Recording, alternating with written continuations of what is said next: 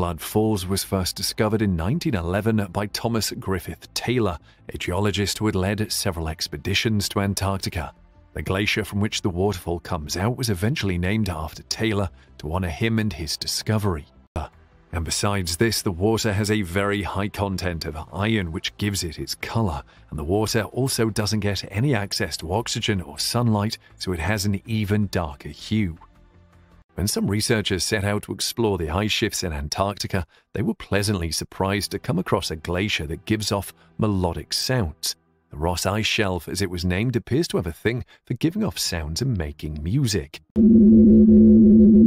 Another interesting fact is that the sounds appear to change as the weather changes too. Antarctica is the coldest region on Earth, with an estimated 90% of the world's ice.